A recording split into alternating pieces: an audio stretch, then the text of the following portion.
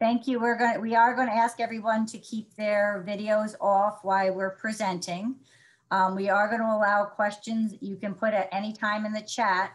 And after each one of our guest speakers or presenters speak, we're going to allow about 5 minutes for questions. You can sign at that time. You can open your window and sign your questions if you like at that time.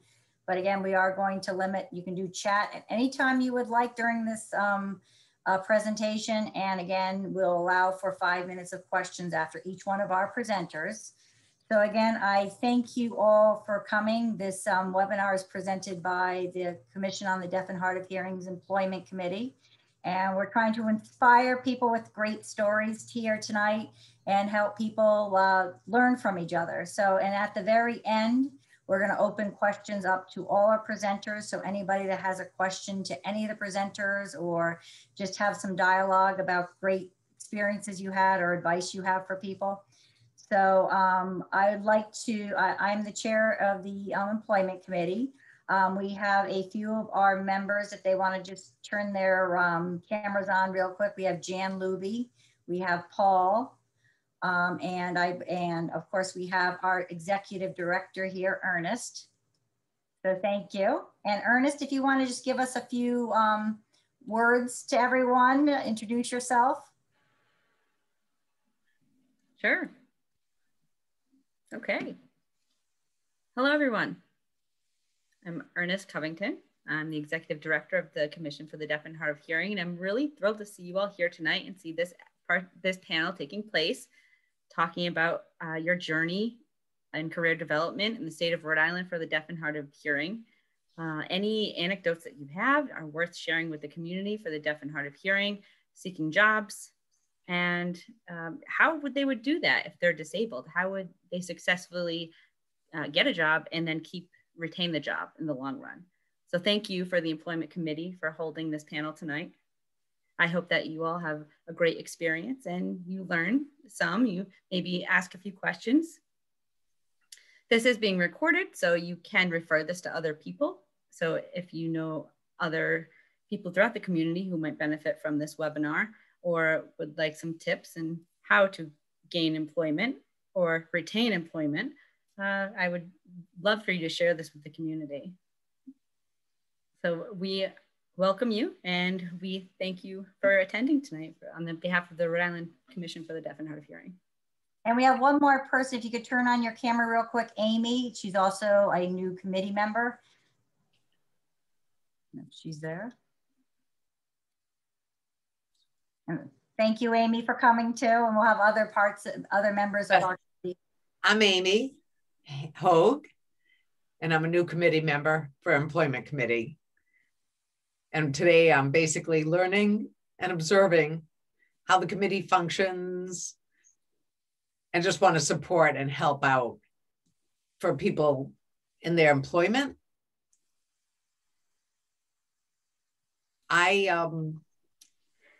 Those who'd like to gain more hours, who would like to work, who are part-time, who would like to go to full-time, trying to encourage career development and growth. So thank you. Thank you, Amy. And I just want to remind anybody that needs captioning, if you go into the more and click on subtitles, you can have captioning during this presentation. And I'd like to welcome our first panelist, April. If you could just start by introducing yourself, your profession, and some of your work history and any other information you want to share with us. So, hello everyone, and thank you for inviting me. I'm happy to be here. I am currently a behavioral health clinician at Prospective Corporation. I like to say I'm a late deafened person. I started losing my hearing later on. So prior to that, I was able to apply for regular jobs, and my major have always been psychology. So with my psychology major, I always had group home jobs, group home positions, site supervisor position, manager positions, and I worked in group homes for several years because I knew I wanted to continue my psychological profession.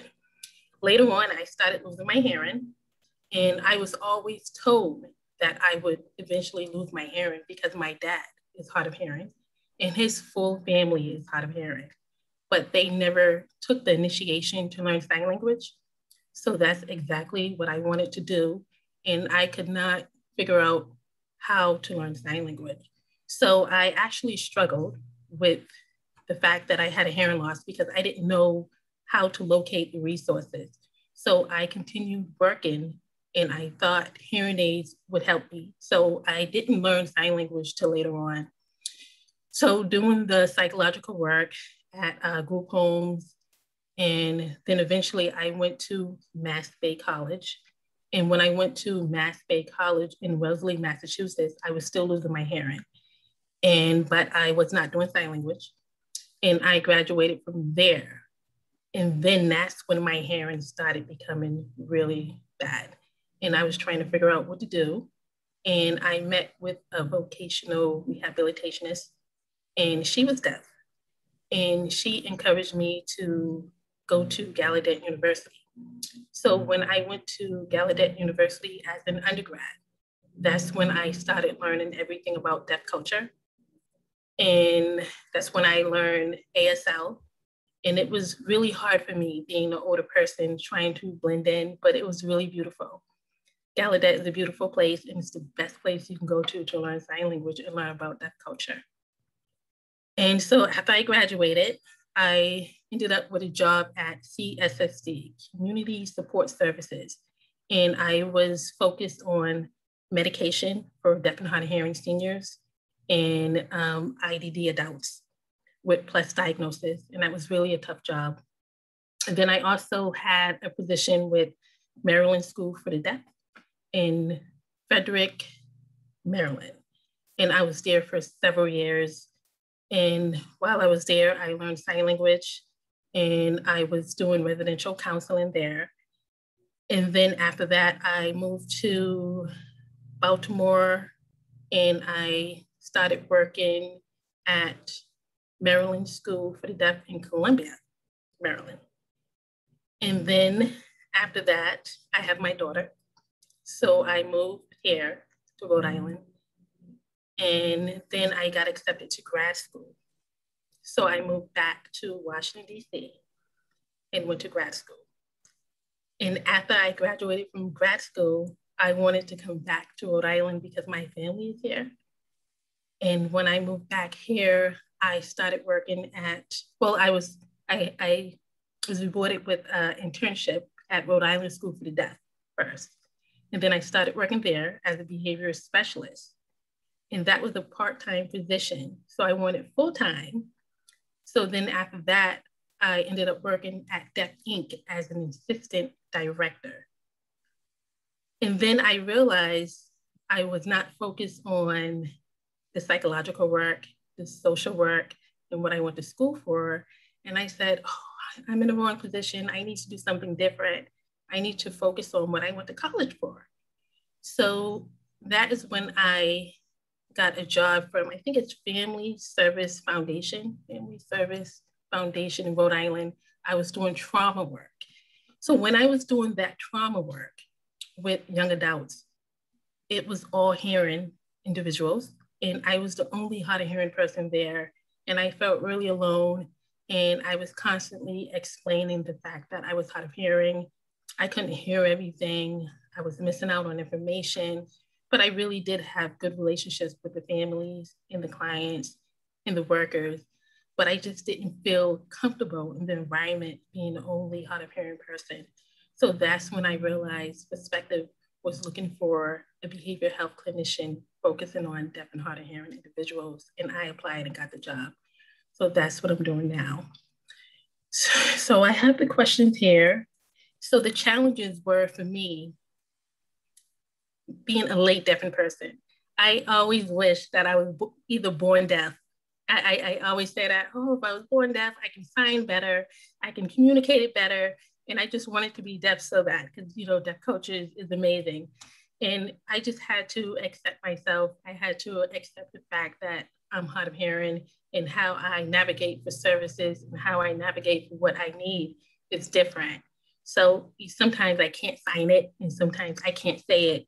So I have to explain that. I am the boss of my own self. So I had to learn to advocate for myself. And you as the individual and myself as the individual, we are the best advocates for ourselves. So that's something I had to learn. And I had to learn how to speak up. I had to learn how to take things, not to take things personal, because people are not always aware of what you need. And when you're quiet or when you're shy or afraid to say it, just remember, people cannot read your mind and it's okay to speak up. So the challenges for me were, I always struggled with speaking up with what I need, because I don't know a lot of hard of hearing people. I think I know more deaf people than hard of hearing people. And I sometimes wonder, if we can have more resources for hard of hearing, because I don't locate a lot of hard of hearing people like me, and I don't meet them, and it's hard to come by. So you have any questions for me? Am I in the right track? Well, it's what you just mentioned about the hard of hearing world, and what you've mentioned, and I've been in my position for about 15 years, and I've noticed how wonderful the deaf community is together, because they can have socialization and it's not a struggle. And then the hard of hearing people that are surrounded with hearing people that don't understand that if you don't face them, if you're not you're not being rude, you just didn't hear them. Have you encountered a lot of that people are thinking you're rude because you hadn't answered their question, or has there been stigma with that? Have you faced that in your work environment? So in the past, I faced that in my work environment when I worked in environments that were not deaf friendly and did not have deaf and hard of hearing resources. And it's not their fault. It's a lack of an awareness, because they were not aware and they were not trained. And I think a lot of those jobs need professional training, and they need to understand how to provide resources that we need, interpretation, card, and how to communicate with a person. But as of now, I work at Perspectives Cooperation, and we have a deaf and hard of hearing program. So no, I don't experience that right now. But sometimes it's totally opposite. Like, I'll use my voice and they'll say, "Oh, are you hearing?" No, I'm not hearing. I experience that. So it's totally opposite. But Perspective is a great place to work. And have you been able to educate other people in the workforces where they weren't as aware of deaf culture and hard of hearing people? Was there anything that you felt that was there a way that you could approach it, that you needed accommodations and things like that? And how did that go when you approached those conversations with your employer? Oh, you're talking about my previous jobs, right? Previous job, yep. So they were not, a lot of the workplaces were not receptive to it. They were not willing to provide interpretation. And I think it had a lot to do with, they just didn't get it. They thought, oh, if you can talk, then you can hear. And it was stereotyping, and it made me really upset. And it was a very uncomfortable conversation. So if a person has a need, you need to approach that situation or their needs. You should not question it, or you should not assume for the person, because you never know what the person is going through. So yes, I went through that a lot. And instead of me constantly asking for support and asking for help, I would probably eventually just quit and give up and say, hey, I'm gonna go somewhere else, somewhere where I'm appreciated and somewhere where they would understand deaf and hard of hearing culture. That's how I approached that situation back then, because, I was really struggling, and it was very stressful. And I hope, like, by bringing more awareness and more resources to employers, that's going to be one of our next goals, is to try to educate more employers on all the wonderful ways of communication and things like that in the future. So again, I know that exists. I'm happy you're in Perspectives. It sounds like you're really happy there. Does anybody have any questions for April? You can put it in chat if you have a question, or you can open up your window and you can sign a question if you have it. Dee. I have a question. I have a strong relationship with April, and in terms of access and hearing, right, and talking, assuming that you can hear. It's like I talk and then they assume I can hear because of that. So, I either prefer to speak or talk. I have to pick one language or the other. And for me, I can kind of go back and forth, but other people might not be able to. So speaking, sometimes people just assume that you can do both, hear and talk. So go ahead, April. I experience the same thing, like being hard of hearing. Sometimes I don't know what I want to do when it comes to communication. Sometimes it's like, oh, I'll sign it. Sometimes, oh, no, I'll just say it. And I think it's just something we hard of hearing people go through. And we just don't know. It just takes us time to process information. It takes us time to relay the information. And it takes us time to explain the information. So yes, it's okay. Just let people know. Just identify what you need and tell them, because you're the only person that can tell them, just like I am too. You are the boss of yourself. And I would have people ask me, oh, where can you take sign language classes? Because they were they were latent deaf. So they were like, oh, I'm going to take sign language class. I go, does anybody you know sign language? And they're like, no. I go, well, then you have to bring your community. And that's another thing for the hard of hearing people. If you're not around other deaf individuals or people that sign, it does you no good to sign if you're not around other individuals. April? So when I first went to Gallaudet University, I didn't know any signs at all. And so when I got there, they call it a deaf culture shock. That's what they call it. And I was just like, what is that? What does that mean? And they say when it's the first time you see deaf culture. So when I went to the campus, everyone was signing and it was so quiet. And I was just like, oh, wow, what's going on? Is something wrong? But then I said, I need to sign up for sign language classes. And they said, no, you don't. You're already losing your hair, and throw yourself in the fire and learn. And that's exactly what I did. They did not let me sign up for classes. And I just picked it up on my own with everybody else I was with. And I didn't have a choice. Well, thank you. Thank you very much, April. And we'll bring you back at the end of the presentation. Thank you again, April. You're welcome.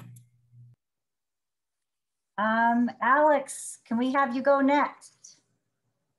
You want to just introduce yourself and just give us some background?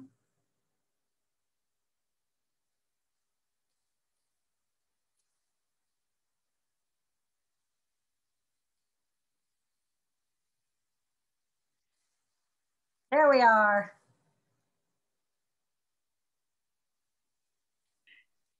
All right, here I am. The videotape of the interpreter wasn't visible to me. And now that I saw it, I was like, oh, she's calling me. So great, here I am. Yes, I'm Alex Balsley. And I'm very grateful to be on the panel with all of the other participants. That's great to hear April's story and her work experience, just so fascinating. It's fabulous. So I really appreciate the opportunity to share my experience with all of you. I was brought up in Western Mass. I went to the Clark School for the Deaf. I was born deaf, and I had a full hearing loss. So the Clark School, they taught you oral there. For people who are not familiar with that school, it's not a sign language school, it's spoken. And I had a deaf family. So of course I communicated with my deaf family, but I was taught orally in school. After Clark, I left when I was 10 and I went to a mainstream program. I was the only deaf person at my town, the school system. Well, my brother joined later. He came in for 2 years, he's older. And then at one point we were the only two in the class, in the school. Then I went to Northeastern University in Boston, and I majored in environmental engineering. And I was there for 5 years. And they had support services, ASL interpreters in my class there at NU. And during that time at Northeastern, if you're not familiar with Northeastern, they have a co-op program, which means that you go to classes. You're in there for 5 years, but there are 3 6-month periods where you're actually getting work experience. You're getting a co-op.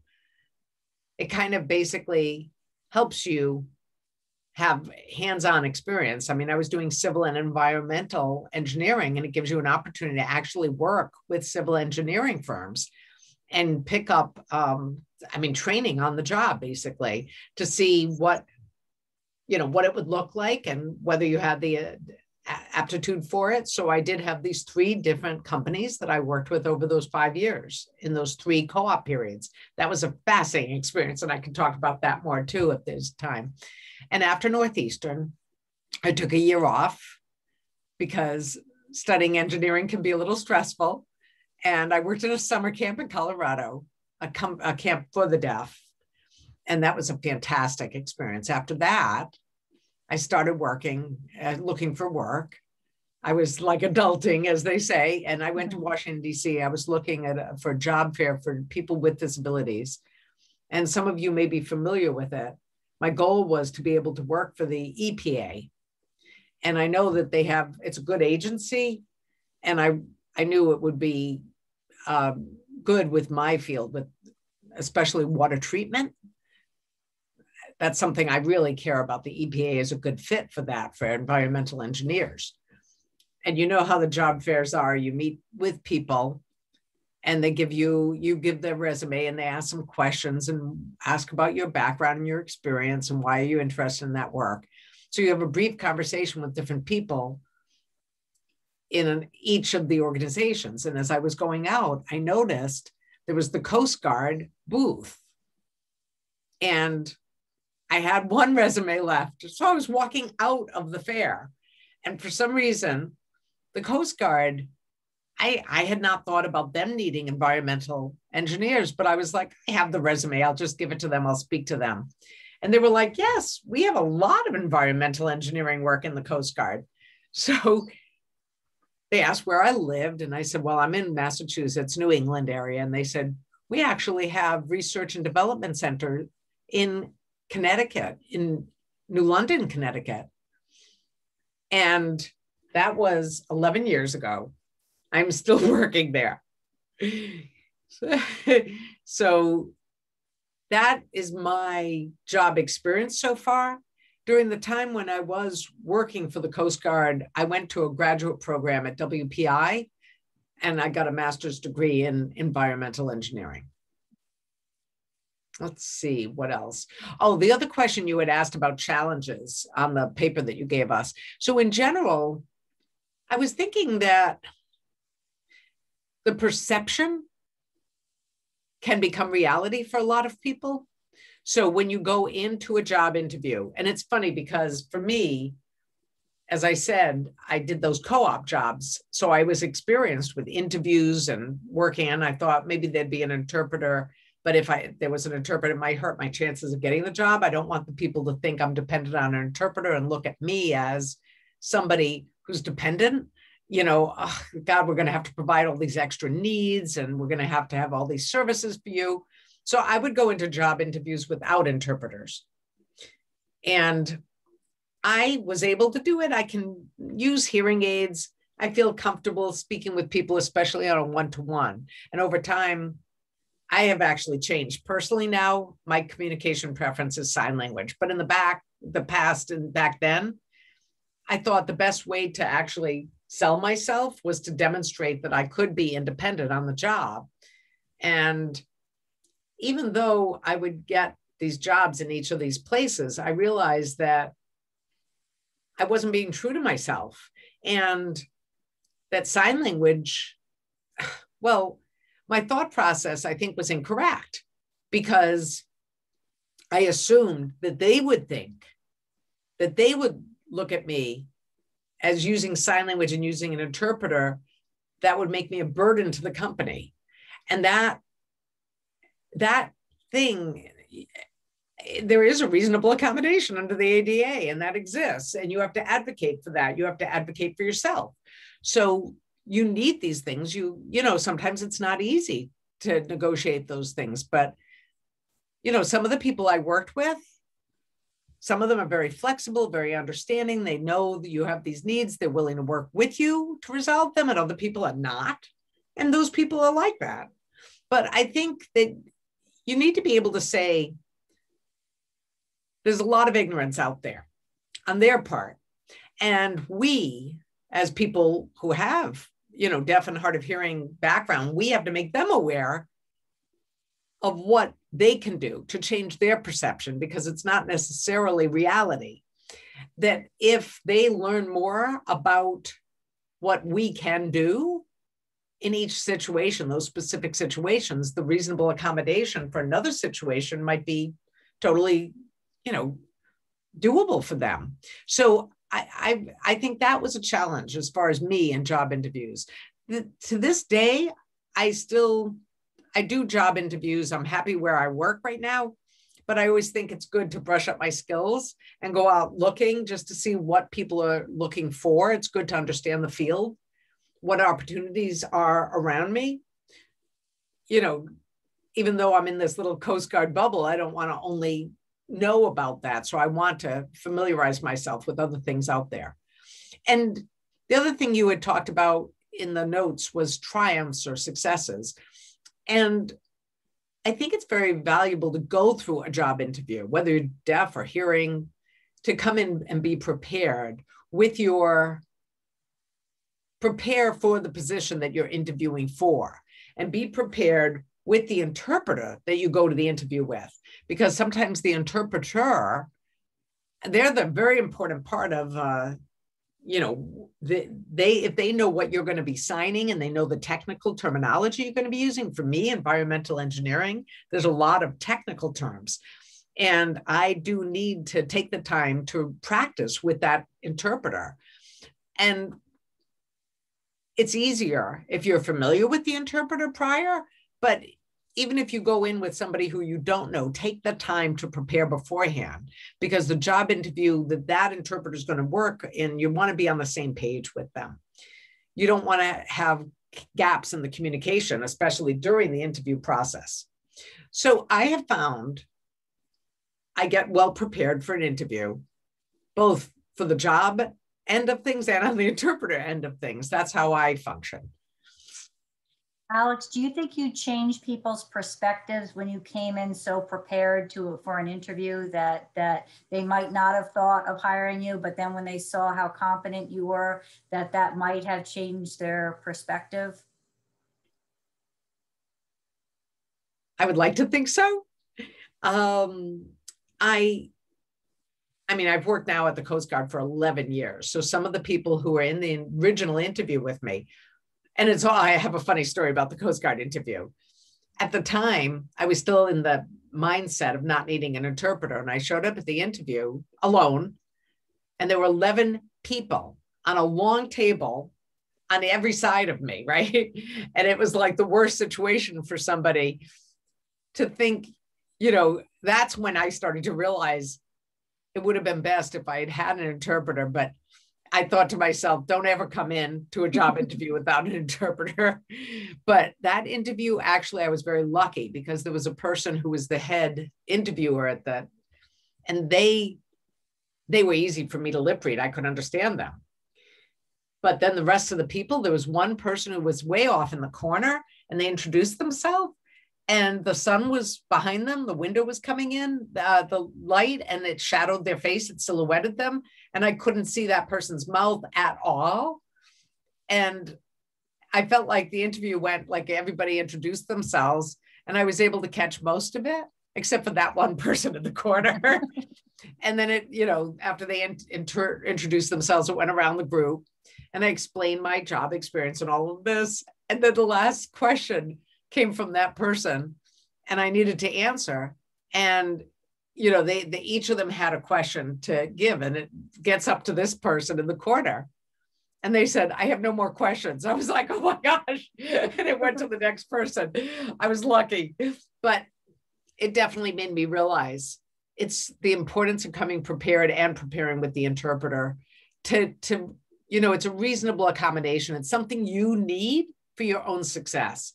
And also, the people that I interviewed with at that time, I felt like at the very, very beginning, when I started working with some of them, there was a little awkwardness. They didn't know how to speak with deaf people. They didn't know how to, speak to me through an interpreter. But 11 years later, I get along with most of them. They know who I am. They know my capabilities. They know my skill set.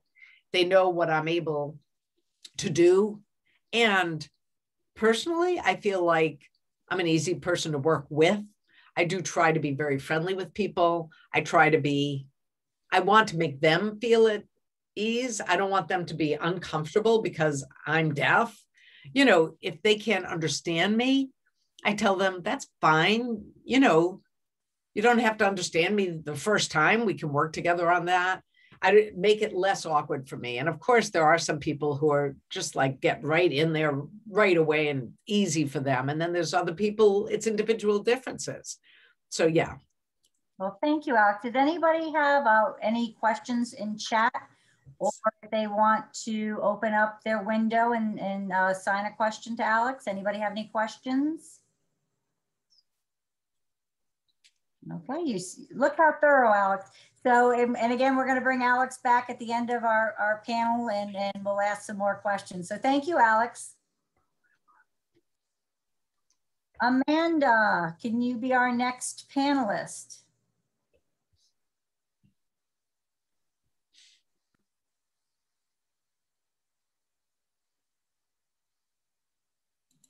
Hello. Are we set? We're good?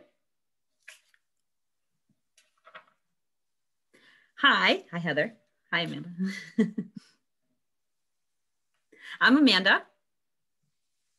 So I grew up in Massachusetts, and I went to the Learning Center, and I transferred to mainstream. So I had both experiences of deaf and mainstream, being at the Learning Center and then going to mainstream setting. I went to RIT, and I majored in communication. And I worked in retail for a little bit.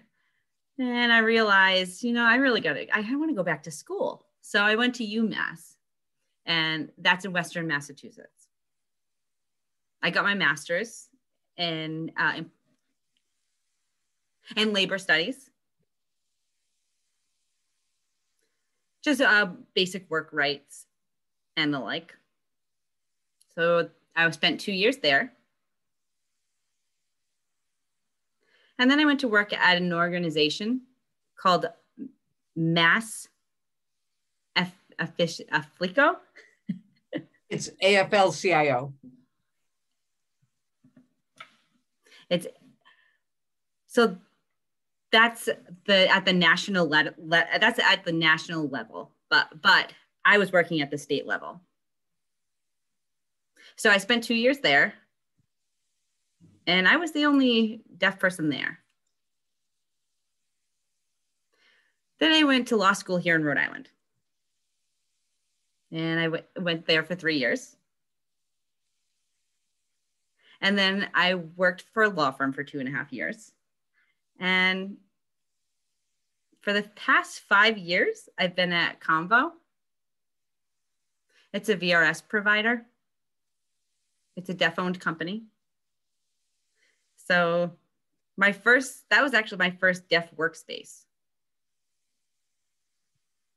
So I'd say over the course of 15, maybe 20 years of employment experience, this is my first deaf employment experience in terms of environment. And so it was a little bit different, but it's my career journey. A big challenge for me in looking for work, job search. It was a big change. So in the early 2000s, the challenges back then were very different than the challenges that we have now. In the beginning, I was very concerned about how am I going to communicate? How am I going to contact them via phone? It was a stressful situation. And now we have VRS. So we're able to use the phone, the video phone. It's a different experience. We have text, email, technology is a different world.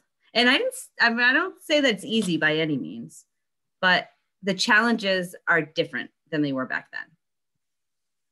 The solutions that we bring and the resources that we have are different. So in terms of technology, it's kind of brought some relief to our community. What else? Other challenges in terms of job search?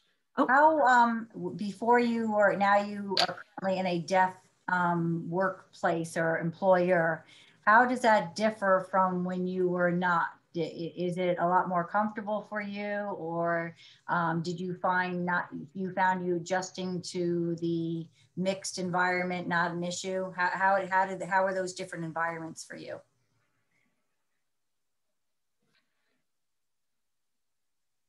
The experience is very different, yes. At a deaf workplace, our language is ASL. In terms of in a space that's not deaf, that means that you'd have to talk. So you need that accommodation to be made. We need to bring interpreters, and we have a full staff interpreting team there. So if I wanted to meet with the FCC, I could easily just pull in my resources. I have interpreters at my fingertips. I don't have to think about and strategize about how I'm going to have to contact HR and how am I going to ask for this? What paperwork do I have to fill out? And, you know, we have this on staff. It's convenient for me. But that taught me something similar to what Alex was speaking of. At the hearing workplace, I can ask for interpreters. I can ask for accommodations. I could have said, yeah, I need an interpreter, but I tried to kind of keep the peace. You know, I didn't want to make attention for myself or call, you know, slow things down. I just wanted to kind of get along with it, you know, so I didn't ask for it. The only thing I did ask for was the VRS accommodation, so video phones. And honestly, that took me 2 years and it never got approved. I fought and I fought and I fought, never got anywhere. But now looking back, now that I see what my experience is with full access, I would have spoken up more. I would have stood by what my needs more. I would have made some noise, if you will. I can see that I perform better. I perform fine in both environments. It's just, I'm more confident. I can focus on the content of my work, not trying to focus on the content of people's language. It's a lot of energy wasted in terms of lip reading. And I can speak, but it doesn't matter. It doesn't matter. It's still energy and it's the wrong space. It's more thoughts about, you know, my mission. Why am I in this meeting? What are my goals? And interpreting and all that. With the interpreter there, I can just focus on the goals with my accommodations being met. I can focus on my job. And now if I go to a hearing workplace someday, don't worry if anybody's here, if anybody can see me here, my boss, I'm not going anywhere. I'm just saying if I decide to go into a hearing environment, I will speak up. I will advocate for myself. And, you know, I will say to them, I need an interpreter and this is my accommodation. This is how I'm accommodated. And I trust that that's what I need. And once they see that and the interaction that we have, I'm sure that from there on out, they would oblige. Did anyone ever give you any issues with getting an interpreter, or it's just how you internally felt about it?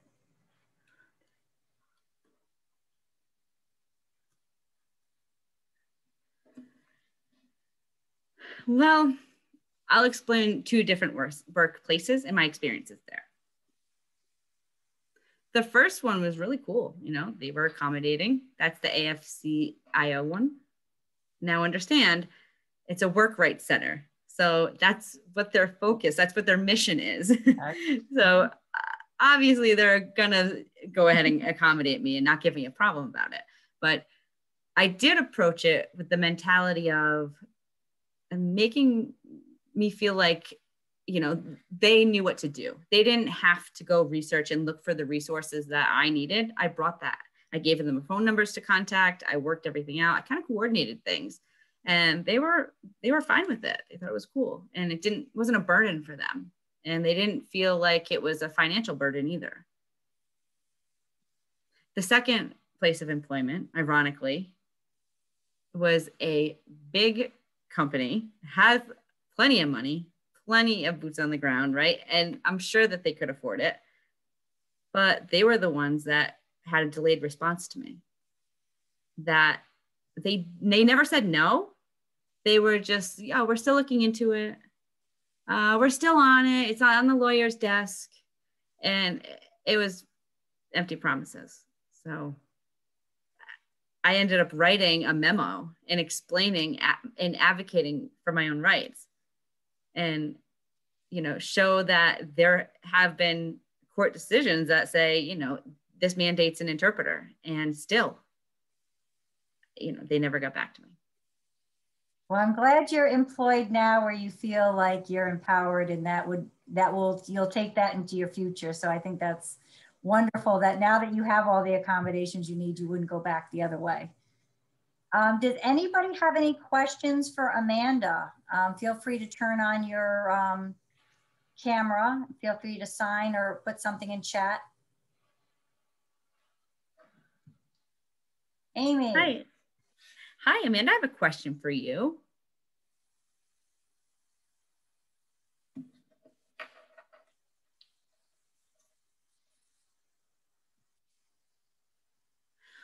What's your job at Convo specifically? What's your title there? What do you do?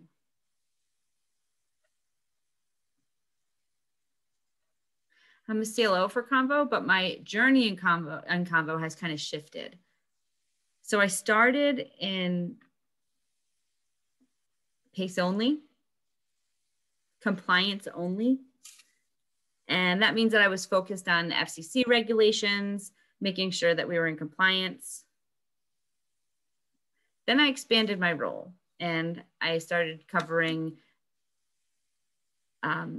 regulations, business regulations, business contracts. That was an interpreter error. Business contracts I started dealing with. That was a big part of my job. And then internationally, I was coordinating opportunities between lawyers that we work with, various partners that we work with, so oversee all of their work. Thank you. Does anybody else have any questions for Amanda?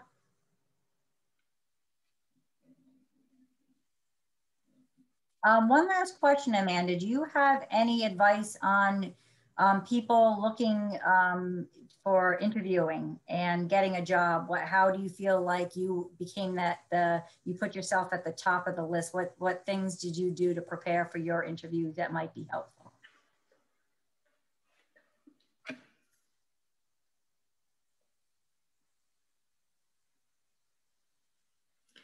Anticipating the type of questions that may be asked and preparing to answer those questions. Be aware of the job that you're applying for. And does that suit what you've been doing? And how are you going to transition from your current role to a new role? Because some people, you have to convince them, what have you been doing and how what you've been doing will apply to this role that you're applying for. Thank you, Amanda. Next, we have James Litvak, our next panelist. Hi, James. Hello, everyone. Okay. Is my microphone on okay? Because I've been having some issues. Good.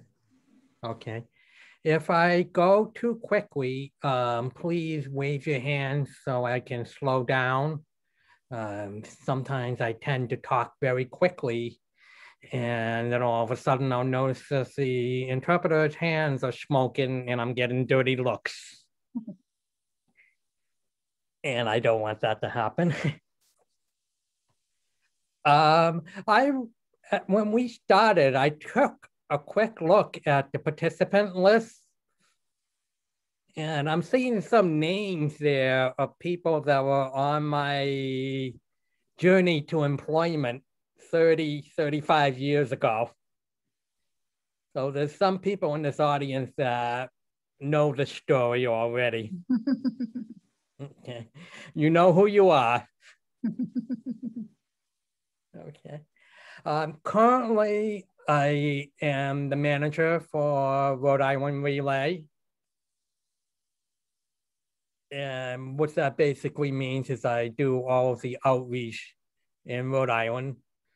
And I educate people, both relay users and businesses, what Rhode Island Relay is. When COVID wasn't happening, I would go to all of those like senior fairs, and you would see me at a table and I would be handing out information. hopefully pretty soon I'll be doing that again. How did I get to where I am? Well, like I mentioned, it was a journey 30 years or more in the making.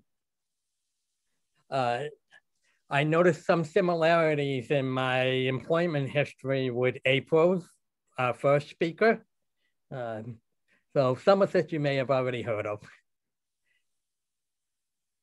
Okay, how far back should I go? All right, I graduated from, I'll go back a little bit further. I decided I wanted to go to a local college. So even though I had been accepted into Rhode University, I decided that I would go to Rhode Island College. And at that time, I went into Rhode Island College with the goal of becoming an English teacher for the deaf. And my major was secondary education. And an interesting thing happened while I was in college.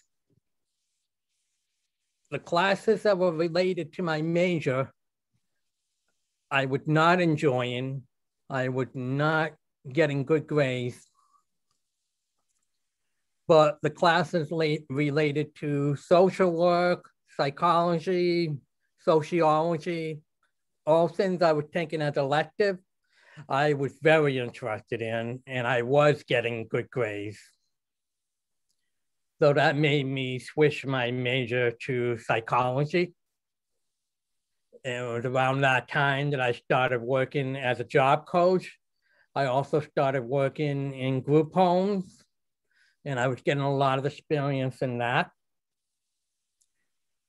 Let me just jump ahead a little bit. After I graduated from Rhode Island College, I interviewed and got a job at Perry Independent Living Center as an independent living counselor.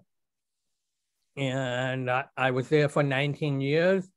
Unfortunately, that agency had to close. So I was left looking for another job. I worked at the Ocean State Center for Independent Living. And then a position opened up for a supervising position at the Rhode Center.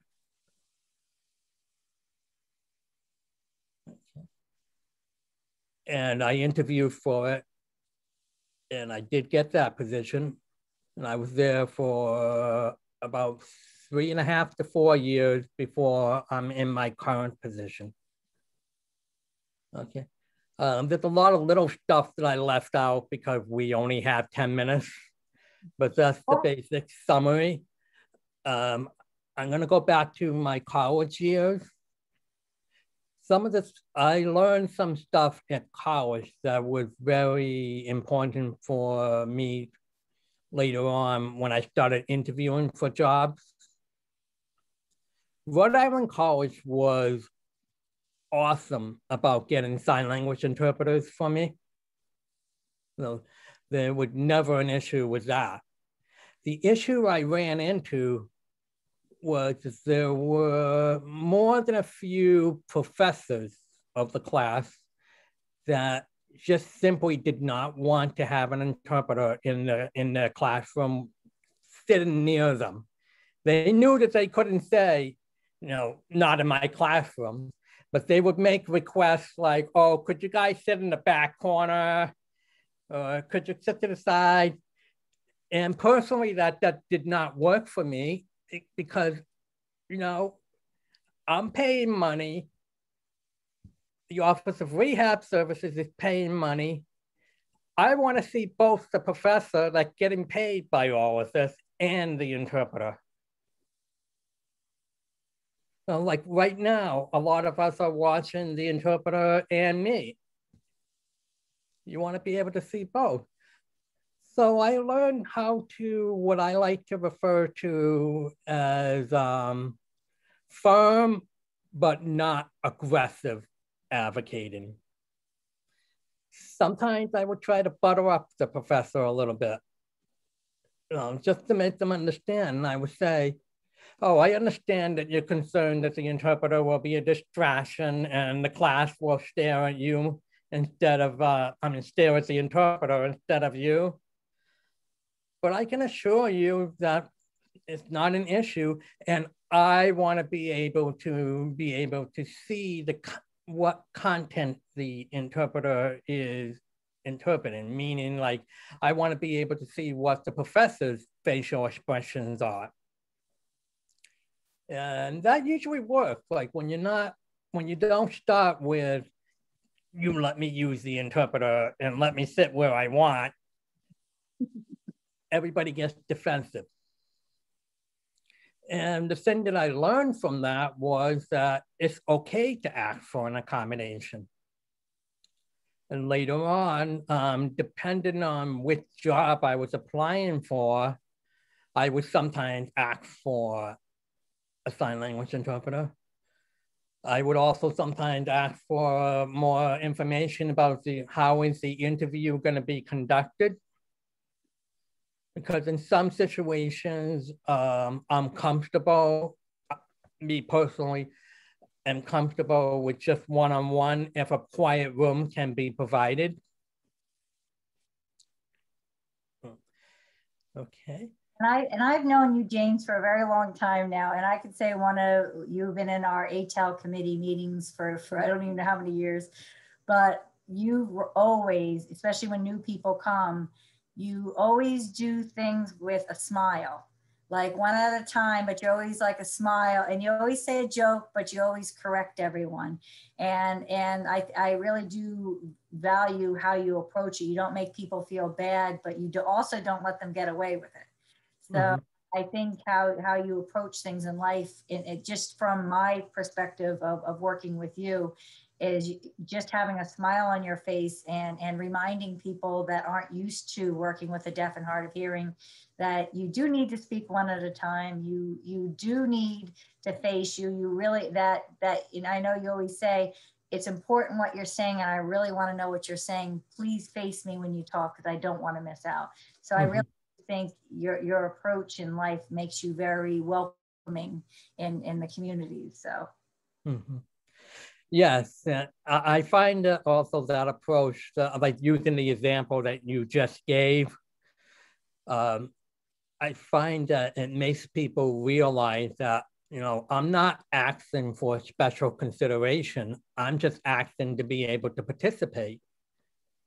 Like, for example, with different committees, or, people might ask me to join that thing, but what's the point of me being on it if I'm not able to participate? So another thing I wanted to mention, I want to talk about an interview I went to that ended up being a disaster for me, because I think it could be a good learning thing for all of us here. And a couple of presenters have already mentioned it, that it's a good idea to know what to expect going into the interview. I mentioned that I have worked at Perry for about 19 years. That was my full-time job.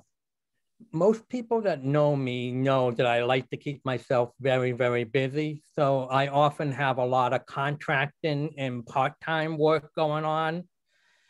And there was an agency that I was interested in working for, and it was going to be a group home type of job.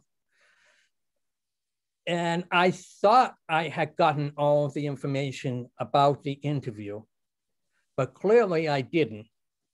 Because for that interview, I mistakenly made the personal decision that I'll be fine just one-on-one. No interpreter, no FM equipment. All I asked for was a quiet room. They accommodated the quiet room, but there was the vital piece of information that was missing was that they were going to be interviewing 15 candidates at the same time. Oh, wow. So we were all at a long conference table. Finding out 3 minutes before the interview begins, I'm in this position of like, well, I can't advocate for something that I never requested. And it's too late to make that request. So I really messed up. Does anybody have any questions for James? If you want to put it in chat or open up your window to ask him. Okay. Right. Thank you, James. We'll see you at the end. Okay, I'll be back. Thank Thank you. you, everybody. Thank you to the interpreters and the captioner. Claudia. Hi. Hi, everyone. Thank you for having me. It's been really interesting listening to everyone that's gone before me. I am an educator. I received my Bachelor's of Arts in Elementary Education and Psychology from Rhode Island College. And later I went back to get my degree, master's degree for a reading specialist. That being said, I work for the Providence Public Schools as a 4th grade teacher. I've been there for almost 25 years. During that time, I did go to look for another job at one point and was able to take a job in Lincoln Public School Department and a 5th grade position. And during my career also, I've also worked for Rhode Island Tutorial and Educational Services as a tutor, working with children through high school, from elementary all the way through high school, with reading, writing, math, study skills, and executive functioning skills, as well as SATs and college essay preparation. I did that for about 5 years and during my career. Enjoyed it immensely. Just my full-time job took on more responsibilities, so I had to relinquish the part-time job. For me, I've had struggles. I have latent hearing loss due to Meniere's syndrome. Mm-hmm. I started with Meniere's basically in 1997 after a severe flu, and not knowing that it might have been in my history, it exacerbated an issue that was underlying. Through the years, I've been slowly losing hearing. Thank God I don't have a lot of vertigo issues here and there. But the problem is having slow hearing loss. I've encountered with my boss, a few of my bosses. They don't understand why I can hear it sometimes and other times I can't hear. Honestly, it's taken, it's 2021. I started probably back in 2010, trying to really talk about, I think I started coming out more. I was afraid to come out and say that I was hard of hearing. I had a friend that was a special ed teacher. She noticed I was having trouble hearing conversations in the teacher's room. She's the one who spoke to me and said, I think you're having problems. You're not hearing everything. You're not responding to things in the proper way. So she was a really good support for me. And I kept it in I was really secluded with my small group of people. Didn't want to tell anybody. They helped me through meetings. As my hearing loss progressed, I would get in trouble sometimes with the administration because I would lean over and whisper to find out if I heard what I heard, or to write something down to someone. And again, it has to do with personalities. This particular person, I think, is very sensitive, thinking that it might be criticism. And I had to explain that it wasn't criticism. And ironically, as the years have gone on, there have been other people that have been coming out saying that they have hearing losses, and now they're getting hearing aids. And so I think she's starting to understand and accept things a little more. But it's been difficult because it's hard to advocate when you're first coming into hearing loss, you're not sure of yourself, and you're in between the deaf and the hearing world. You don't know how much you're supposed to put yourself out there. How much should you tell people?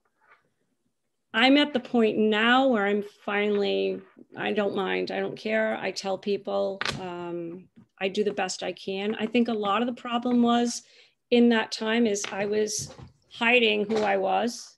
I was adapting so well that my bosses or certain colleagues didn't understand that I was just adapting and not faking it.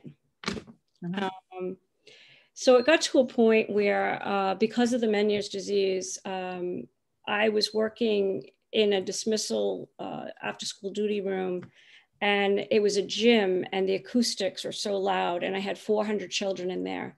And for me, I have tinnitus, and the Meniere's would exacerbate. It was a prime setting to exacerbation. I tried to get myself into another position where I could do outside duty. And so I was trying to advocate for myself. And like some of the other speakers have said, it wasn't to ask for special favors, but just asking for an alternative that would be an accommodation. So my struggle has been with actually teaching others about my condition and what it means. My struggle has also been, learning how to communicate in the environment, what to ask for, what would be okay. So it took me until about 2012, I started the process of advocating for myself. I had a set of twins. The other colleague had the other twin who was deaf. And we were using an amplification system for the student in the classroom. And that's when it dawned on me that this could be helpful for me. Yes. And I started the process of asking for an amplification system. And the pushback was immense. I was told that I didn't need one. I was told that I had to go to several different doctors from the school department. I had my doctors, all my medical paperwork. I had all of my audiology exams. They saw them all. And I was kindly sent a letter saying, you have good health insurance. You can get hearing aids, when I already had hearing aids. Right. So it's been a struggle. It's been a struggle between deciding to keep myself quiet and adapting, and finally saying, no, I deserve to have certain things in place in order so I can be more successful and not exhausted from lip reading. And especially now in this current situation with the children wearing masks, it's become difficult. I'm pretty exhausted at the end of the day.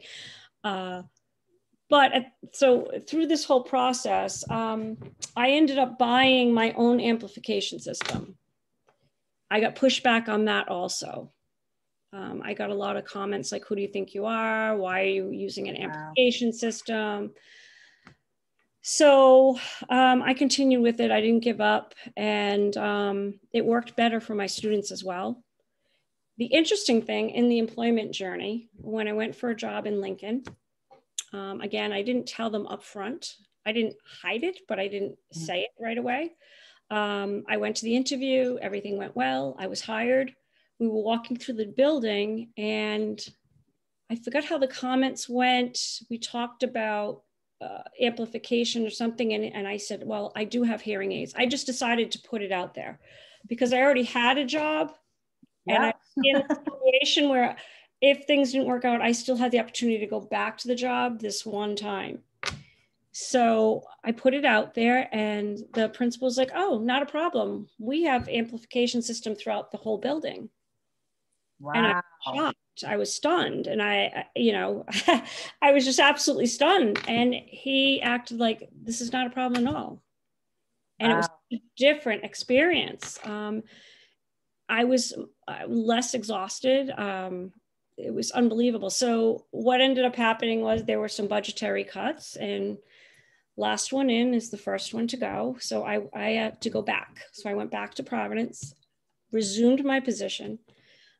But after that experience, it built my confidence, made me realize that people are accepting.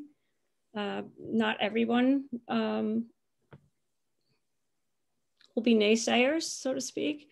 And so when I went back, I said, no, I'm gonna continue with my amplification system. I'm gonna use my microphones. The kids love it. They're wireless. So it works well for the kids. It works well for me. And of course, I have times where if someone's mumbling, you can't amplify mumbling. It just doesn't work. So far it's worked. I'm still struggling with times when I can't hear the kids, especially with masks. I've had to ask them to write things down. I have high frequency loss, so I have trouble with certain consonants and things like that. So that's my struggle right now with the kids. Things are getting better with my administrators because now they're realizing, I guess, as I've lost more hearing and they've noticed it, they realize, oh, this is really happening. I don't know if it's not a great thing for me, but you know, maybe too, because everybody else is wearing masks, they're having a hard time hearing, and now they're appreciating what you're going through. Yes, and I meant to bring it out. What I've done, I know I'm jumping around here a little bit, but what I've done to advocate for myself too is there's a mug that I saw, and it says, you know, basically it says something like, "Thank you for speaking twice. I just needed the clarification. I'm hard of hearing." And so I use that. I've used it at meetings, and I also have a sticker that I put on my laptop. So when I go into meetings, I have that on my laptop. It's just a quiet reminder, to be a nice little reminder instead of me trying to raise my hand. Because I actually had to sit in a meeting one time. I was called out for whispering again to ask a question. And so I just said, okay, here it is. And I told everybody, I said, this is why I have hearing loss. This is why sometimes I can hear, sometimes I can't. And I outed myself, so to speak. And it's helped. I found people very supportive as a result. I've also been in the situation too, I'm walking down the hall and someone will call my name and I don't respond. And I find what I do is when I meet new people at work, I will tell them I'm hearing, you know, I'm hard of hearing. So if you call me and I don't answer, I'm not being rude. Please tap my shoulder, get my attention. It's just how I'm living, and I'd appreciate your help. You know, and you're advocating now more for yourself. And I bet you other people are seeing that, because I always say that you don't see hearing loss, you don't see it. So if you don't say it, nobody knows it's there. So and signing, they can kind of at least know you're deaf. But if you're hard of hearing, you know, unless you say it, they don't know it. So and I think we're going in the right direction. Yeah, I'm trying to advocate for myself. I'm trying to learn as much as I can. I've joined I was on the commission for the deaf and hard of hearing for over a year. I had to leave because of with COVID and everything, my work increased. I was working till 12, 14-hour days. So it was getting a little lot for me. But I'm trying to learn more. I want to be able to help others, but I'm open to other people helping and discussing things with me. I found it very interesting how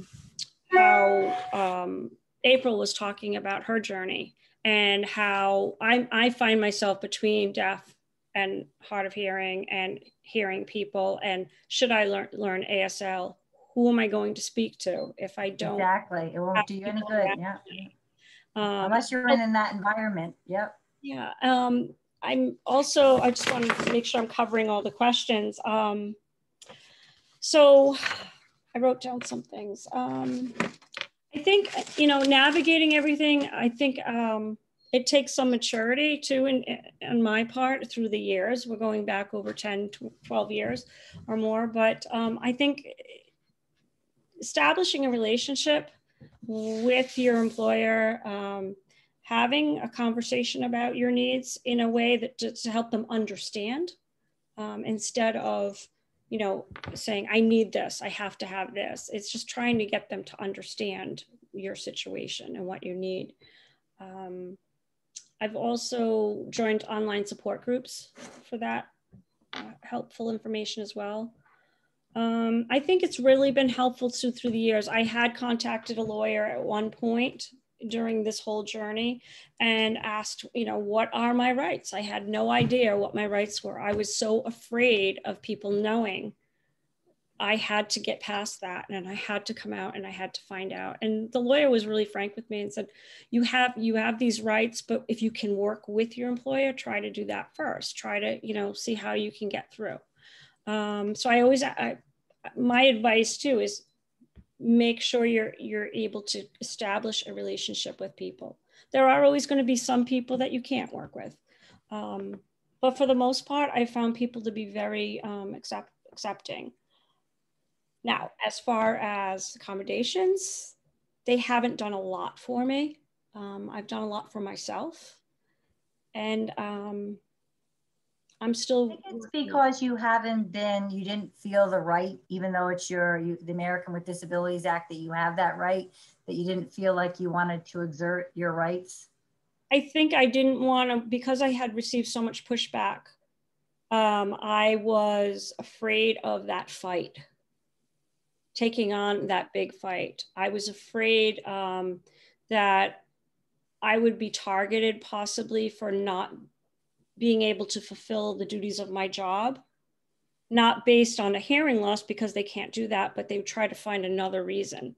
Right. And so I've just stayed, I stayed the course for a while. But as I found out, as I've become more true to myself and I've advocated for myself, I ended up getting a 504 plan. Even though I don't need it as an adult, it was required by my school department. And so I've advocated for myself and it's been helpful. And recently they just installed a sound system. So that's wonderful, Claudia. It's been, about 12 years, but it's finally in. So that's wonderful. And I would say as far as job seekers, be open to new experiences. Don't assume that every employer is not going to want to assist you. And be proactive and advocate for yourself in a kind way. That's educating rather than demanding. Well, thank you, Claudia. Does anybody have any questions for Claudia? Feel free to turn on your camera or put something in chat. Betsy. Hi, Betsy. Hi. Hi, hello. Good to see you. Can you tell a few of the details that were in your plan? I know that you had different things about meetings and breaks and lunchtime and. Yes. Yeah. Okay, so because of the Meniere's disease, which puts it on a different path than just hard of hearing, I think, if anybody, you can correct me. Because I was having difficulty with my boss, I had to put things in like, I can't have a bus room duty in the gym. I can't, I have to, so instead I would do outside dismissal, which would be more conducive for me with the hearing. Other things like when there's assemblies in the cafeteria auditorium, I would be allowed to put earplugs in and have eyes on the kids. But if it gets too loud, that I was able to step out of the cafeteria. And that's more so for the tinnitus and the vertigo issues. But for the hearing, so as to not cause further damage, it was, I don't want anyone to think I'm being rude by putting earplugs in.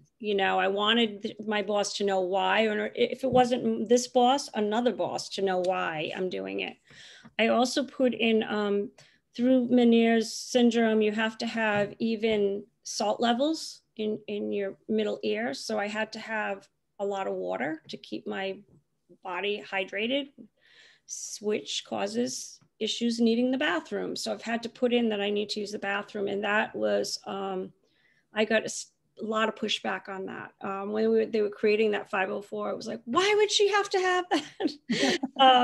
And, I had to explain it all, but, I said, I got to this point that if I'm being forced to have a 504 and you're not going to work with me, then I'm going to accommodate all the things that are part of this syndrome and all of that I'm going to notice going down the line. I think now I've also talked to other people and I found out there is a teacher in the school department that has an assistant because she needs someone there who she could read the assistant's lips. It's not an interpreter, but it's an assistant. and the assistant hears for her as kids are doing things in the room, things like that. I'm not there yet. And I'm not saying that I would go for that right now, but I know that as my hearing decreases, there may be a need for that at some point. And now I'm realizing that that's an option. I wasn't even thinking that like if there's an option for interpreters, and I was just thinking like that. Is there a way I could ask for a video phone instead of being met with, I pick up the phone, I can't hear what they're saying, and then they go, oh, she can't hear us, you know, things like that. So I'll say to them, why don't you text me instead? And one of the options too is that I can use my phone. I can have it on my person throughout the day. And what I do is I set timers. And this is my third set of hearing aids. My hearing aids are Wi-Fi and Bluetooth enacted. So the timer will go off and I can hear it in my hearing aid as opposed to everybody else hearing it. That's so wonderful. I use that now since the clocks and the bells don't work for me because they're outside of the room instead of in the room. Where you need it. And yeah. There are captioning telephones, even captioning apps for your cell phone now. So you can caption phone. So there's so much, I do think there's the technology from, I'm sure years ago to now is just crazy different. So thank you, Claudia, and we'll bring you back at the end. Thanks again. Thank you. And our last panelist is Brett. We'll just we'll give Bethany a minute to pin Brett. Just 1 second, Brett. Okay. Thank you, Brett. Hey, how are you? Good, how are you? Good, can everybody see me and hear me okay? Yes. Awesome. Well, first I just want to thank Denise and I want to thank Ernest for inviting me to this meeting today. I'm really honored to be a part of this panel. And I also want to apologize, I was running late. I got here very last minute today. I was trying to wrap up a work issue. First of all, hello, how are you? I just want to introduce myself. I'm Brett Hayes, and if you don't know me, I'm also a commissioner on the Commission for the Deaf and Hard of Hearing Board, and I'm also the chairperson for the Healthcare Committee. So I feel like I've gotten to know quite a few of you here, and for those of you I don't know, it's nice to meet you, and I hopefully look forward to collaborating with you in the future. I just want to say a little bit about myself. So basically, I am a finance and accounting major, and I went to Providence College and here in Rhode Island. Well, let me kind of go back a little bit earlier. I grew up here in Rhode Island. I was born deaf. So basically, my family found out I was deaf. They brought me into the School for the Deaf. I started out there until I was about age 5. And then I was mainstreamed into the Warwick public school system. And then I moved on to high school. I went to Henrican, also here in Warwick. And in my experience in school, for me, having an interpreter in the classroom was very important to me. And that was the only way I was able to focus by having one person that can pay attention to in front of the classroom at all times. I read lips very well, but sign language is not my first language. Obviously, I speak English. So to be able to have an interpreter, to not worry about looking at others around me, so I can focus on the task at hand, I can focus on what's in front of me, including my work, my schoolwork, and the interpreter. And then I went to Providence College, and I was fortunate enough to bring my interpreters with me, being local and all. And I just wanted to call that out because I really think that was instrumental to my personal growth, my schooling, and eventually my professional growth in the working world.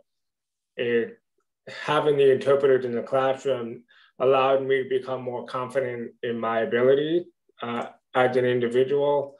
And it showed that having accommodation, you can be all you can be. So it's just allowing yourself the opportunity to have those accommodations it'll help you be able to perform the role that you have in the working world. Just a little bit of background of my working career. After I graduated from Providence College, this was 2009. And if you remember, this is right when the mortgage crisis was happening. So there wasn't very many jobs out there for anyone at the time, let alone new college grad. And at the same time, with my accounting and finance major, I was talking to public accounting firms because I knew I wanted to ultimately join a public accounting firm and work and support clients through their financial reporting. And luckily, at Providence College, we have a relationship with several major accounting firms.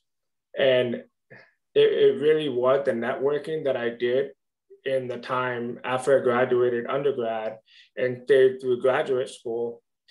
It when I was able to show through my networking and in the classroom, there was a lot of group work that had to be done in graduate school. And the professor talked with the accounting firm, believe it or not. And I think at first in undergrad, a lot of my peers were able to get jobs in the accounting firm right away, right after undergrad, but I wasn't. So I knew I had to work a little bit hard and convince the accounting firms that I am capable to be able to do the job in a group setting. Because ultimately, in audit, when you go into public accounting, audit is probably the first job that you jump into. And there's a lot of group work. You're in a room full of 20 people. It could be 30 people. And then you have different clients you have to interact with every day. No one person's the same every day. So you're dealing with so many different people in terms of languages and sound and dialect. So for me, that was something I had to prove when I was in graduate school. And fortunately enough, through my networking and my diligence and my hard work, I was eventually able to get a job working in a public accounting firm after I got my graduate degree. I started working for PwC in Boston. And right away, I was sent out on the road. I had to go meet a team that was in Maine. There were about 25 people, and we were in a small windowless conference room for 3 weeks. And they give you a task. You have to learn what you need to do, and you have to meet with the people that they identify you need to meet with. And that was pretty much a job that you had to do. And I did that job for about 2 years. But that job was all working in a group environment, in a room full of 15, 20, 25 people, and you're trying to work in front of you. That can be a little overwhelming. And I started to think that I was not able to keep up with my peers, only because it required constant communication while you're working at the same time.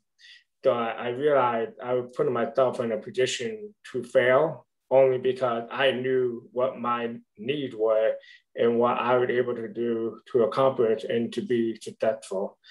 So after 2 years working in that group environment, I moved over and decided to work for a medical device manufacturing company in their accounting group. And boy, I believe this was probably the best career move I made, only because it allowed me to be the best version of myself in the work setting, where I could work individually and also on a team, but a team of 3 people and the same people every day, 5 days a week, 52 weeks out of the year, 300 and so forth. And that team knew who I was. I knew who they were. So it allowed me to blossom and be more comfortable in myself and be more confident in myself in the workplace setting. And because of that, I was able to grow within the company. And I've been with the company now 9 years this month. And I'm now in my 5th role within the company. And all of my roles have been upward movement, fortunately, mostly because my work speech itself, and also they thought that I could do the work and also be a communicator. And I was trying to think back about how fortunate I am. A lot of it is really advocating for yourself, and I do feel I was much more successful I am much more successful in the current environment because I was able to immediately tell the people that I know that I would be working with in every situation, whether it be the weekly task, whether it be a project, or whether it be some major event where it's a very big group of people. So that gave me the confidence and helped me realize that you have to speak up for yourself. And to me, the accommodations are there for you, but they can't get provided if you don't tell them, if you don't share what you need. And they're more than happy to provide those accommodations. And now our company has grown so much bigger, and we're now a global company. And now we interact with people all over the world, different dialects, different languages. And we get a lot of our functional support from parts of the world where there are different languages. And when, they're all supposed to know English as a second language, but they still have very strong dialect and accent from their first language, which is completely understandable. But it requires extra work for me to be able to communicate with them. So fortunately, we can rely on instant messages now in the workplace setting through the Microsoft Teams, or even every company might have some sort of internal platform that you can do that on, obviously email. And believe it or not, up until 2 years ago, webcam and virtual camera meeting was so vogue. And we knew that in our building, we had one special conference room. It had all the state-of-the-art technology. It had the webcam technology, but only for the executive level employees. And but it's amazing how a pandemic actually promoted everyone to eventually move to Zoom, and Microsoft Teams also had camera-facing meeting, but it forced everybody to change right away. And if we didn't have a pandemic, I don't think anyone would be leveraging Zoom and Teams as much as we do now. So I have to say, technology has come a long way, and technology is on our side, and we have to be able to leverage it and use it to our advantage. And it actually opened up more opportunities for us. Even now, Zoom and Teams have come a long way, and now there's live transcribes providing, aside from having to hire a court reporter for every meeting. So the reason why I call that out is I have to call it out that I'm very fortunate by the timeline that I've grown and the timeline technology has grown at the same time.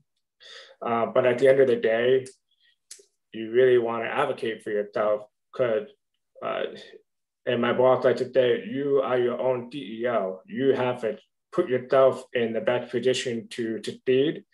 And every one person is different. Yours may be more visible, ours may be more visible, but it's not going to stop you from getting an opportunity that if you prove that you can do the work and you've shown that you can do the work, you put in the time, you put in the effort, and also really the support system around you is very helpful. So that's what I was trying to think about was important to call out. And I do want to highlight, I like something that James said, is that when you ask for an accommodation, you're not doing it to get an advantage. You're asking for it just to be able to participate. And I don't know why the way he put it just really hit home. It was just a simple statement, but it could not be more true.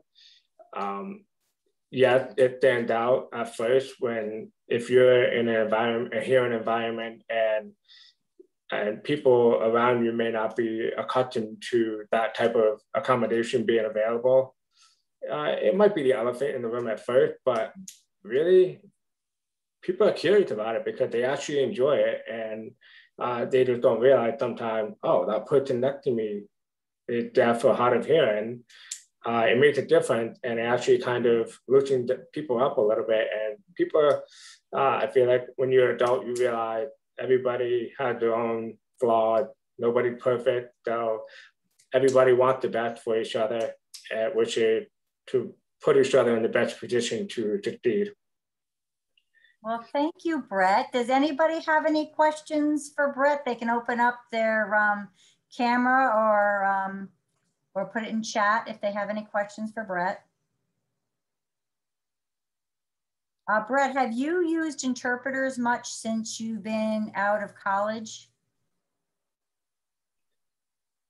Yeah, actually, I've used interpreters when we have like a major training conferences, or if I know we have pre-planned annual, we call it finance summit, where we all get together from all over the country, all over the world, get together in one place to talk about strategic goals.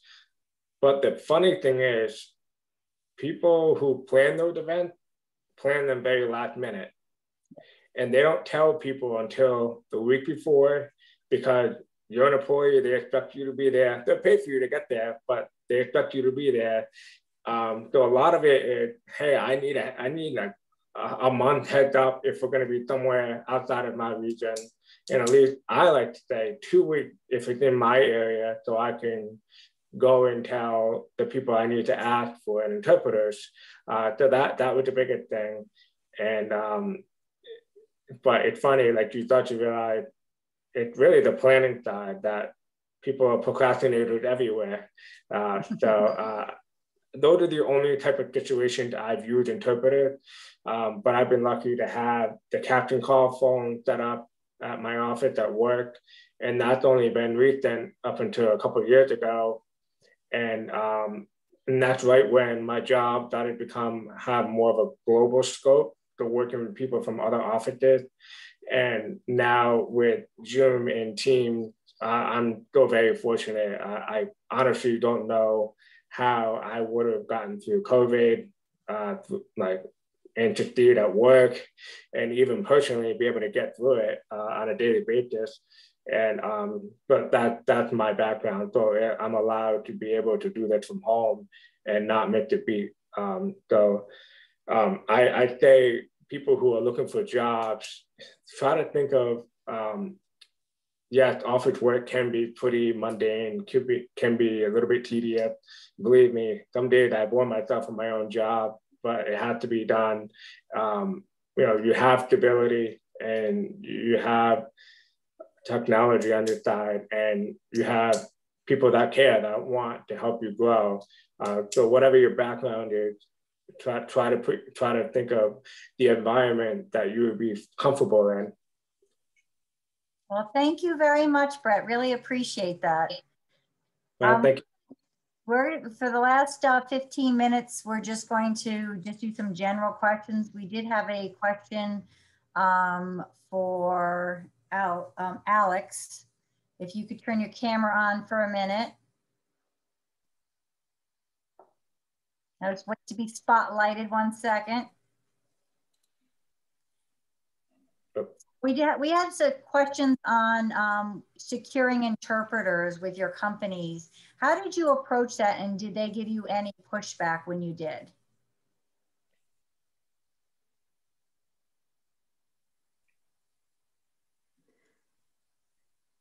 No, that was just my last thought. I just thought that it would be a negative perception on my ability to work. But no, I realized myself that I have the right to an interpreter for better communication, access for coworkers, and for meetings. And it is a federal job. So they already have a system of requesting.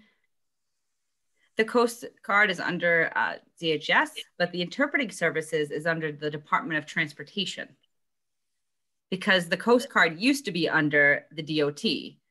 So they already have a system in place in terms of requesting interpreters. So it's pretty easy to request interpreters. My boss saw an interpreter for the first time.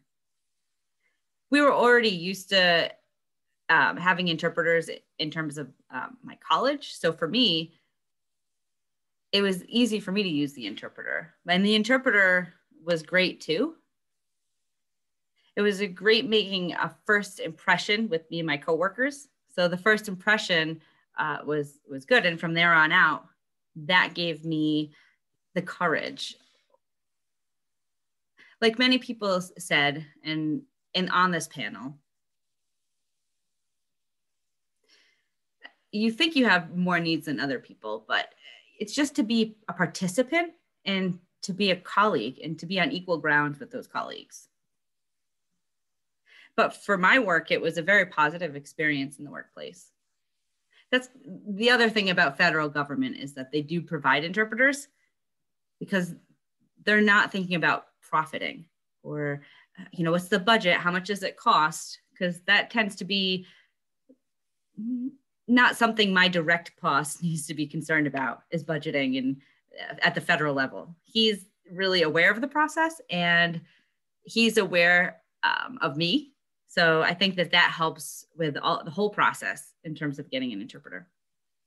Do you have any advice for other individuals that are going through for an interview that is not a well-perceived, like the federal government, where they don't worry about cost and things like that, about how to go about requesting it so they're there for you for the interview and to feel confident about that?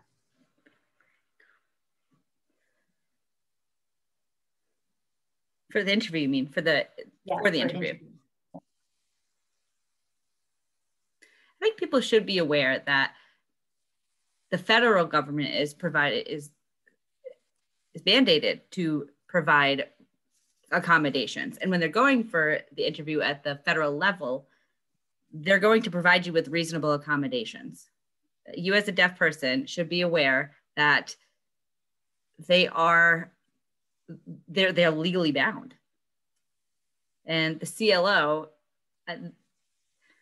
they're legally bound to provide interpreting services even for people they're interviewing for jobs. Also, my other advice for people who are looking for jobs at the federal sector, look into the Schedule A processes. So really you can take 2 hours or even 4 hours of training on the whole Schedule A process and how it works. But with Schedule A, it gives you, how do I say it? It prevents you as a disabled person when you apply for a job. Again, this is pretty detailed and the process is detailed, but those who are deaf and hard of hearing should take advantage of applying at the federal level for a position. And you can see those job postings on usajobs.gov. And that's the website that has everything you would go to for federal employment. All the federal agencies list their employments there. So you can look at the Schedule A on that website, and the education there will be much beneficial. Yeah, it really protects you, that Schedule A, I really have to emphasize. Thank you. Does anybody else have any questions for any of our presenters? Feel free to turn on your camera or put in chat. D. Wait 1 second, 1 second. We spotlight you, 1 second. Okay. Go ahead, D. So D's saying, so I had a question actually about Wi-Fi hearing aids, the last speaker mentioned, and I'm curious about that. What's the benefit about having a Wi-Fi hearing aid versus other kinds? Oh, you're the one. Yes, Claudia, thank you. Okay, 1 second, Claudia, 1 second. Okay, go ahead. Okay, they're Bluetooth, so it connects right to my phone, and I have an app right on my phone, and if I'm sitting in a meeting, I can direct the microphone to pick up voices that are right in front of me, to the right, to the left, or even behind me, so I can change it. It also, it sets different levels. So it depends on the situation I'm in. If I'm in a restaurant and it's very noisy, it gives me choices of what application might work best and different levels of the hearing aid. So I can click on it and choose which one works best for me and save it as a favorite. It also works for me because as a teacher working with students, I just recently bought a microphone that's like a lapel microphone that I can use with the student and have them read into it, and it'll go directly to my hearing aids, so I won't miss any sounds that they're saying. It's also great too, socially, in the car. If I go out and I'm driving my mom in the car, I could put it on her, and through Bluetooth, I can hear her directly, since I can't look at her, you know, while I'm driving. I'm still exploring the uses of it, but I'm finding that it's helpful. I also have another adapter for the television, and it goes from the television to the phone, and then the phone transmits the sound to my hearing aids. So I feel like it's like using earbuds, I guess you'd say, you know, like using Apple earbuds. You have that same kind of sensation. You can hear the music. It's very clear. You can hear people's voices very clear. So I'm still working with it. And you know, the other thing is I'm trying to, like in meetings, I have to make sure everybody else is okay with it. But is that something you got from your audiologist?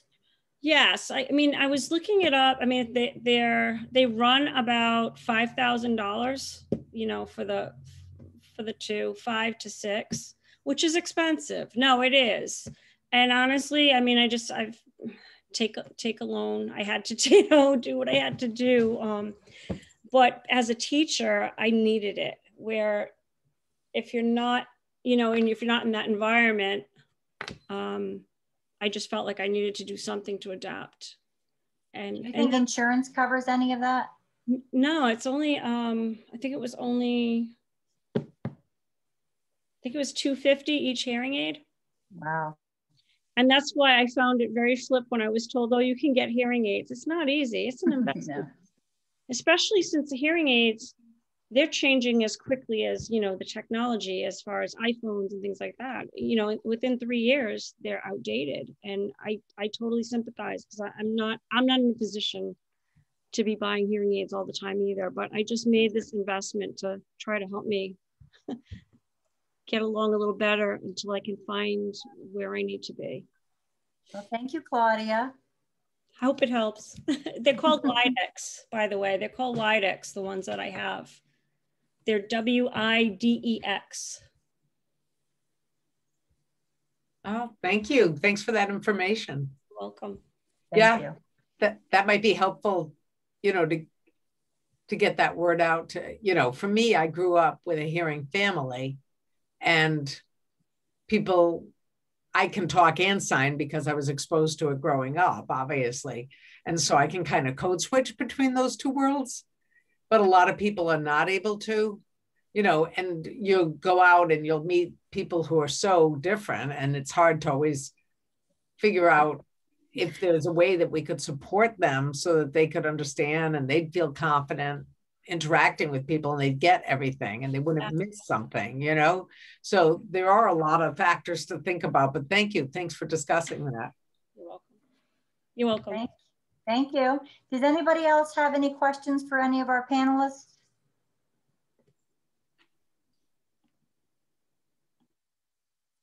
Jan? Oops. There we go. Just 1 second, 1 second. Okay, go ahead. Well, it's not so much a question. I just want to thank all the presenters. I thought this was so fantastic. And for some of it, it was a little emotional for me because I'm hard of hearing, and a lot of people don't even know that, but and it can be very isolating. And I know that a couple of the people touched on that, where background noise, I think it was Claudia talking about being in the gym, but different things like that where I just thought it was wonderful. I really want to thank everybody. I know, that I'm sometimes, with friends out somewhere and I can't hear what anybody's saying. The conversation's just completely lost because of the background noise. So I had a little conversation offline with a couple people, and yeah, it can be very isolating. Thank you, Jan. Claudia, you had something? No, I was just going to say to Jan, I agree. It can be very isolating, even within your own family. They don't understand all the time. And I think that this has been very important. And I think it's been wonderful to have this opportunity to talk with each other. And I'd love to do it again, and I think also trying to get more information out to people that are hard of hearing, because I don't think we really have a community yet. And maybe Betsy could pop on for 1 second. She's the head of the Hearing Loss Association. I know they try to do a lot of get-togethers and things to try to bring that information together. Maybe you could touch on that a little bit, Betsy. Yeah, we try to meet about 4 or 5 times a year at the Warwick Public Library, and for the last 14, 15 months, because of COVID, we haven't been able to do that. But we do try to have discussions such as this with people sharing what they know, what they've been able to figure out. We've had guest speakers, and we've developed a looping project, and we've tried to install hearing loops in different locations in Rhode Island. So we will be starting up. They're going to open up the meeting rooms by the middle of the summer, and we'll be starting up again some in-person meetings for people to meet each other and to start to form a community of hearing aid users and hard of hearing people. And all are welcome. You can get in touch with the commission, and they know how to get in touch with me, and I'll be able to welcome you. Thank you, Betsy. Yeah. There's one more topic we wanted to cover. If any of our panelists want to chime in, how has your experience been? Have you felt accepted in your workplace, where you're being accepted into lunch invitations and different social atmospheres? Have you felt a sense of inclusion, or was there a time where you didn't, but you made steps and then you felt included? Is there any tips or strategies you'd like to share, any of our panelists?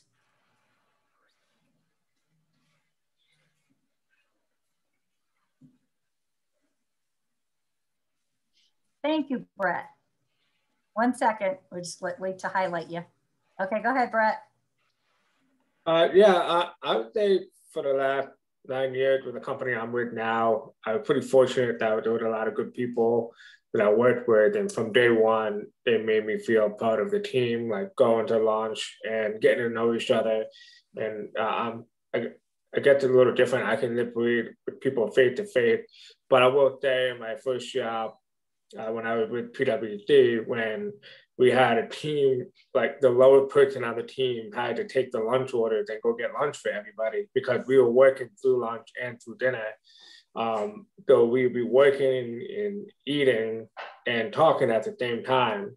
And at that time, that was the beginning of my career. I was just trying to fit in and keep up. So I was just following along every conversation. So I felt like I couldn't really get people to get to know me and share my stories and my experiences in my life when we talk amongst each other. So I felt a little bit isolated that way. So I just kind of held on to that. And in my new company, my new job, I was like, I have to take all these experiences from my first job and go the opposite direction in my new job, because I knew what didn't work for me. So I had to keep trying to work on what would work for me. Thank you, Brett. Thank you. Alex, 1 second. Let's highlight you 1 second. Okay, go ahead. Alex is saying, okay, so I'm the only deaf employee at my workplace and research development center. So early on in my career, I was actually trying to find a way to connect with my coworkers. And there was like a small group setting to get to know each other better. I would set things up. I mean, I wanted them to know me better. And so I pushed myself. I made myself get out there with them so that they get used to talking with me. And one thing I learned early on, I mean, I haven't stopped doing that, but this was something we'd go out to have there was a beer group. And I think for the first 2 years, there were 4 or 5 or 6 people used to get together, and they would order certain kinds of, I don't know what it's like, different kinds of beers, special beers, and have like taste samplings and then talk about it. What did they think of the beer? And I mean, that was fun for me. And it was a nice way to get together with them on a one-to-one basis. I could talk with them while we're all there. And that actually helped me connect with them later when we were in the workplace. But of course, it doesn't apply to everybody. Obviously, it doesn't work for everybody. But I would say if your company is big enough, there might be some activities, there might be morale building events, a barbecue or something social. And I know it can be uncomfortable for a lot of people to go to those kind of events, but if you do go and you put yourself forward, you'll find some maybe one-on-one time with certain people who are coworkers there and get to know them better outside of a work setting. And that can actually help you when you're back in the office with your relationships with those. I think that helped for me. For me, it was the beer club, but it can get a little pricey. I finally had to quit. I have one more question for you, Alex. It was a question again about interpreting services. When you were talking about working with an interpreter before your interview, how did you get the interpreter that was going to be with you at the interview if they're the ones that are hiring them?